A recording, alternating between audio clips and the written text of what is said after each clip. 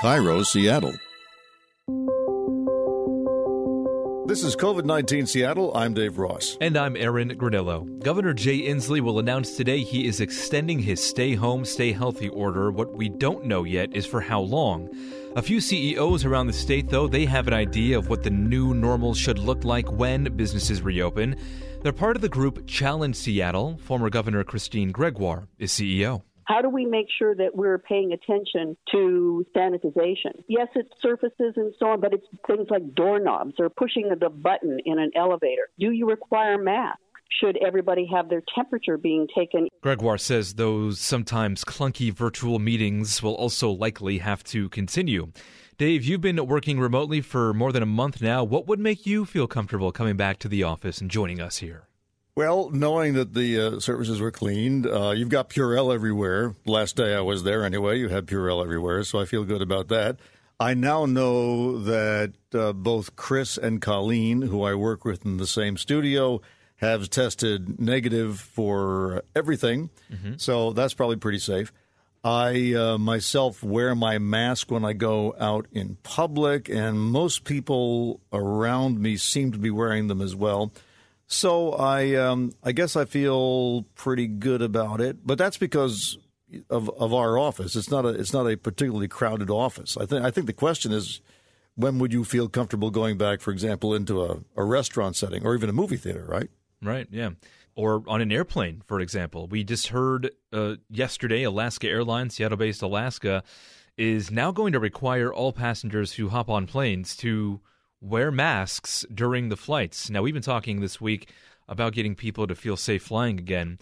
That's certainly one way to do it. And full disclosure, Dave, I actually have a flight to the Midwest early August on Alaska Airlines. I'm not particularly excited about wearing a mask the whole time. I have glasses, and they fog up when I wear a mask, and so I can't read a book. I can't watch things on my iPad, for instance. Right. But I'm going to go, I think. I mean, if I see other people around me wearing masks, that's a sense of security for me. I feel good about hopping on a plane if I see the flight attendants and all the passengers and the pilots, I would suspect as well, all wearing masks. Right. Well, I'm pretty sure, too, that they're going to pay particular attention to the air filtration system, which has always been there on airplanes. They bring in fresh outside air and they filter it. I imagine that will be even more intense, although I can't confirm that. But again, it's in their interest to build confidence in that way. They're going to keep the middle seats open, from what I understand.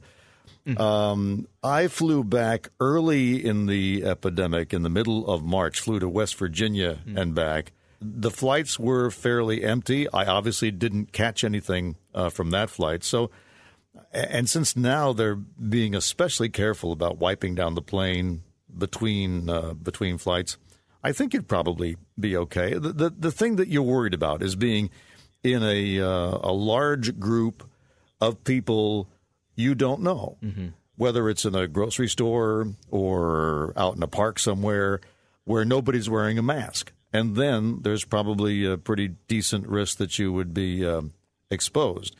But I feel that if everybody gets into the habit of wearing the mask, and remember, you're protecting other people, which means you're relying on other people to protect you. So it's got to be something accepted by everybody. In that environment, I think I feel pretty good.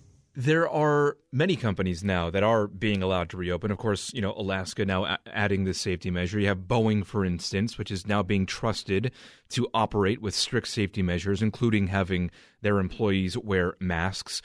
So shouldn't small businesses now, by this point, be allowed to do the same? I mean, that's their big frustration here, after all.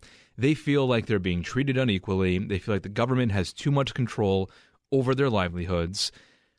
Isn't there an argument to be had now that if big companies like this can operate safely, at least in their minds, let us open it up, and if the public feels safe going out, let that be the case? Well, I think you have to, because otherwise a lot of these businesses are going to vanish, and you have to decide what's an acceptable cost here. I remember suggesting early on in this that the sign in the windows say no mask, no service. I would like to see a little bit more testing, I think, about how effective the homemade cloth masks are at containing normal talking. I'm sure they can contain a sneeze pretty well, right? But now that we hear that normal talking can actually be a mode of transmission, it would be nice if there was some kind of testing that reassured you that if you were in a store, I don't know, 3 to 6 feet away from somebody who's talking at you, does the virus get out under those circumstances? It would seem to me that for places like restaurants, where it's going to be almost impossible to stay 6 feet away from people and for the business to be viable, you'd probably want to take a temperature check at the door. I guess it feels kind of awkward and like an invasion of privacy, but it takes, a split second? That's something that the maitre d' could do when you're there asking for your table. Shouldn't take any more time. It's going to be awkward if somebody says, I'm sorry, you have a fever, go away, especially if that person arrives without a mask and then has a fever. But that's the kind of compromise I think you're going to have to make. Dave, I heard your commentary this morning about contact tracing because, as we know, as you test more and more people, those who are positive are going to have to give names of people who they came into contact with.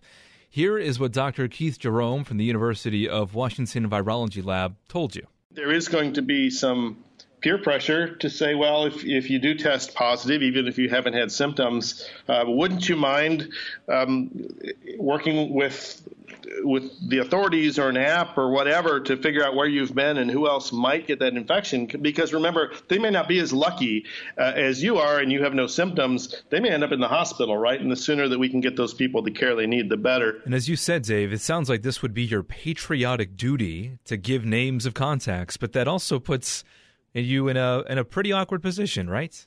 Right. As I said this morning, I feel doubly committed to not contracting the virus myself for fear of testing positive and then having to give to somebody the names of all the people I encountered that day, especially if it was names of friends who would know that I had been over and would say, oh, Dave gave my name to somebody. So I think in this kind of an environment, I would be doubly certain to wear a mask wherever I went so that nobody could say, hey, you gave me the virus. Not that they blame me for it, but I would feel guilty for having done it, right? Plus, you can see the real-world consequences of that. If somebody, God forbid, has to end up going to the hospital because you exposed them. Now, the app is something a little bit different. As I understand it, of course, the key to the app is everybody's got to want to download it for it to work effectively. So the app would simply map your location moment to moment. It can also sense if you're in some kind of a crowd. It keeps track of that anonymously, so everybody is assigned essentially a number. Once somebody in that group ends up testing positive and then enters that diagnosis into the app, bingo, the alert goes out to anybody who was near you, and you wouldn't necessarily know who it was. Although, as I say, depending on how good you are remembering where you were at a certain time and who wasn't wearing a mask at that time, you might be able to divine who it was that infected you, with possible social consequences to friendships, depending on how they feel about that. I've downloaded one of these apps, and there are several apps, right? So some of them track your location all the time. Some of them just ask how you're feeling at a particular moment and where you are when you feel that way. And the idea is if enough people use that, you can get the early detection of where outbreaks are taking place and take some sort of action. That, too, is anonymous. I guess this is a question for people listening. Number one, do you trust these apps to actually be anonymous, or do you have a sneaking suspicion that somebody is actually tracking you and that at some future date you could be held liable for infecting someone? Maybe what would make people feel better about that is if there was some kind of action in Congress, some sort of law that says, no, you cannot be held liable if you are identified as infecting someone by using one of these apps. The app that you downloaded, would that notify you if you did come into contact with somebody and they also opted into that program? Yeah, it's mutual. I mean, you upload your information and into the app, and it alerts others, and it alerts you if somebody else who was infected is in contact with you. So yeah, it sends out. It was the one I downloaded was originated in Israel, I believe. They've been using it for a while, but as I understand it, I mean it's voluntary, and a relatively small percentage of the population is using it. And to be effective, I would think that a majority would have to use it. Yeah. And plus, we may, depending on what they do in the future about replacing the gas tax, right, with a mileage tax, we may end up having to give up that information at some point anyway, so I suppose we might as well get used to it. Here in our state, too, I know you mentioned the app that was developed in Israel, but Microsoft is working with the University of Washington right now to develop one of these contact tracing apps. And the company and the university claim that this data will be deleted once this whole pandemic comes to an end. So I guess that's one way to at least try to strike that balance between public health and personal privacy. But at the end of the day, it also comes down to whether the public trusts that and isn't super concerned that maybe hackers will somehow get a hold of this data as well. Yeah. Well, hackers have our data anyway, right? Fair point. I mean, if we weren't paying so much attention to this coronavirus, we'd probably have a hack attack every week. So I have to assume that if somebody really, really, really wants to hack you, they will. And also, I'll say this is just my opinion, but if we do get another mega outbreak of some kind, the location data is there, Aaron. If you have a cell phone, you carry it in your pocket, it is kept confidential, but the data is there. So if there's a national emergency declared, they could tell the cell phone companies, we want real-time tracking. We want it now. We want you to tell us when you see any group larger than 50 and start giving it to us in real time.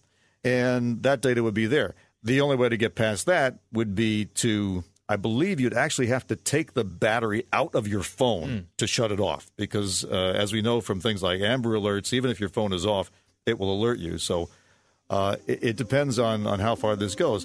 One more motivation to wear your mask everywhere so the damn thing doesn't spread and we don't have to talk about these crazy national security scenarios.